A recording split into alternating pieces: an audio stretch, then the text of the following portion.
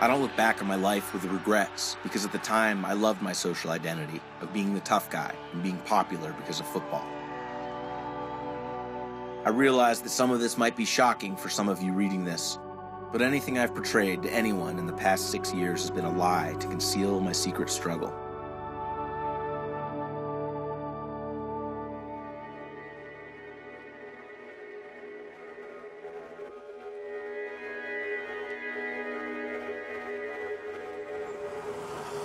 We live in a small community. There's not a lot to do on a Friday night. The most important thing in the fall is to go out and watch and see how their local football team is, and it's kind of a way of life. And as a coach, we try to make our community proud. The nature of football is you get the cheers when you hit hard. You get the cheers when you hit big. The pure recognition when you're the one that can hammer it. You know, we all played it in junior high, high school, and then my boys was the youth football, so they all played in the youth football program here in Indianola.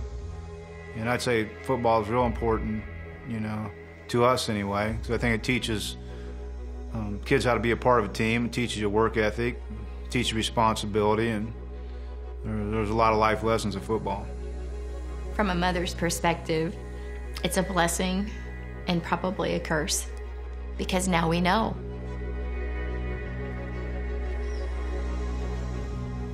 I know for a fact that all the things I've experienced in my life are from using my head as a weapon.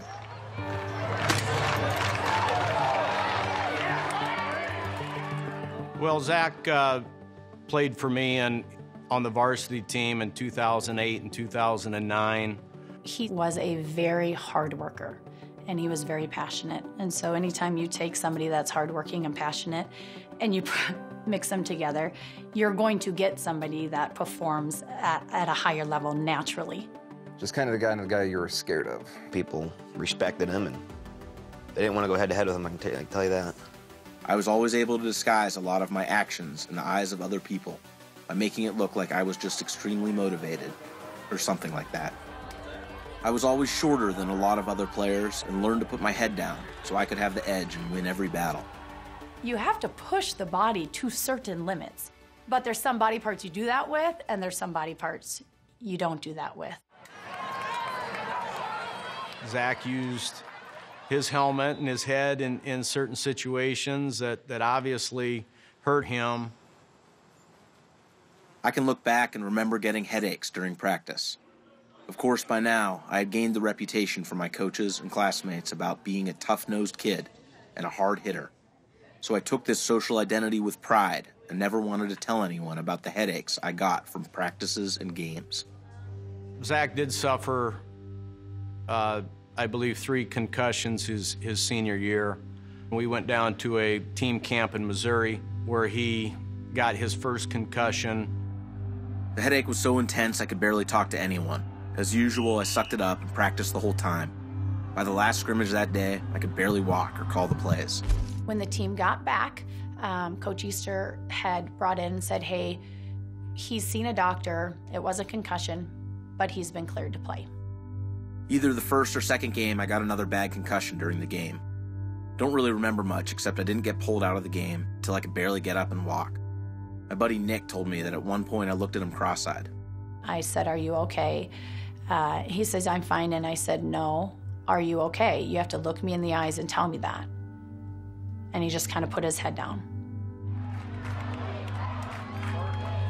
And then ended up having the 3rd and final concussion his senior year. I don't remember anything from the game except from the game tape and from what my friends tell me. I went head-to-head with a running back at full speed on the first play during a quarterback rollout to try to run him over. It wasn't long during the 3rd quarter when my helmet came off during a play, and I guess I hit a guy without a helmet on, head-to-head. I just said, you're done, and you're done for the year. You're done for football. There's no more. My name is Allie Epperson. I was Zac Easter's girlfriend for a very long time. My name is Weasel. You sound exactly the same each time. He's a dork. And we are in his bedroom with the story he wrote telling what he went through and how he suffered. Now that I'm still having post-concussion problems 6 years after my last diagnosed concussion, I figure it's time to get things off my chest about my hidden struggle with depression, anxiety, and headaches. All of a sudden, his mind betrayed him, and he didn't know what was happening, and he didn't know who he was anymore. He just knew he wasn't the same Zac Easter, and at the root of that, he knew it was because of the concussions he sustained. Sometimes I couldn't tell which one would kill me first. The depression, anxiety, self-hatred, self-esteem, body image, emotions, and angry outbursts. All I know is I always felt like a lot of my actions are not me. He struggled silently because he didn't want to tell people what he was struggling with. The day-to-day short-term memory loss, like not being able to function on a daily basis, that's embarrassing for people. And then one day he called me, and I was like, well, what is it? What's going on? And he goes, I'm really afraid I have something called CTE. But that's when he first kind of told the whole story to me. And then a couple months later is when he kind of mentioned it to his parents for the first time. And on his 24th birthday, he said, well, Mom, well, I got news for you. The doctor says I have CTE, and it kind of caught me off guard. And I thought, well, maybe that's just, what they said or thought. And then from there on, it just seemed like everything went downhill pretty fast. What we know about CTE is that when you experience hits, there's a protein called tau protein that's released from your gut and it goes straight to your brain. If you have a normally functioning brain, it gets processed out. If you have a brain that's been damaged, the tau protein sits in your brain and it starts to deteriorate your brain cells. Your emotional side of things gets impaired. Your sight, your speech. Around this time is when I started feeling depressed. I felt ashamed that I was hurt and had to sit out. I don't know exactly what I felt, but this is when I started to never be the same Zac Easter. I saw a change in his kind of attitude. And then I would just go over to his house and he'd be hammered. And then he quit his job, and I was just like, that's not Zac. Zac's never not had a job. He had larger-than-life goals in college, his last year especially. He started struggling. We took him to doctors. I feel like I'm losing control of my thoughts and emotions. One minute, I'm okay, and the next, I feel very down. I still feel dizzy and like my balance is way off and on through the day. The one doctor confirmed that he was having some early symptoms of CTE and that there was no way to really diagnose it because you can only diagnose it after death. And I sat there floored. When I first heard about CTE, I didn't know much about it. Realistically, I just thought it was the guys maybe that played in the NFL, 10, 15 years and went through a college career in the NFL. It's a lot more physical than anything. Just assumed that, the repeated blows that those guys would take at the high speed. And I figured that maybe that would have something to do with it. I never thought a person just playing high school football would get it.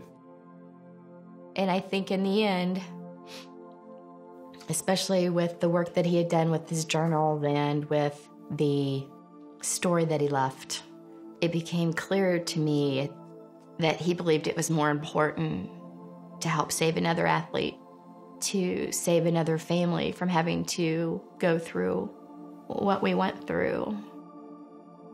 I only read the journals once. I don't want to sit there. I don't want to read them, to be honest with you. I don't know. I like to think about the fun times and that kind of stuff. We go outside and we literally just walk around. I guess it gives me time to think and kind of a chance to get away, if that makes sense. Zac says, Mom, I want my brain donated to science so that I can help someone else. Young Indianola man took his own life because he believed he was suffering from the crippling effects of CTE. Zac shot himself in the heart at Lake Aquabi, taking care not to damage his brain that he believed had been ravaged by chronic traumatic encephalopathy. It took me a very, very long time to walk up to the casket. And all I could say was, I'm sorry. And it was really hard, because as an athletic trainer, your number one goal is to keep these kids safe. And we didn't. And he knew it. I know there's a kid out there going through something similar to what I went through. This kid's not quite sure why he changed all of a sudden. He's always scared to tell anyone about the pain because he doesn't even understand it himself. Spread the word of mental illness and concussions, and over time, please spread my story. Great things can still happen from this event. Think of all the lives that can be saved if all of you come together and help people by spreading the word. Football's not going to go away. I don't want football to go away. I do think we have to do more to keep our athletes safer. There needs to be more research. We need to change the protocol on concussions. Listen to Zac.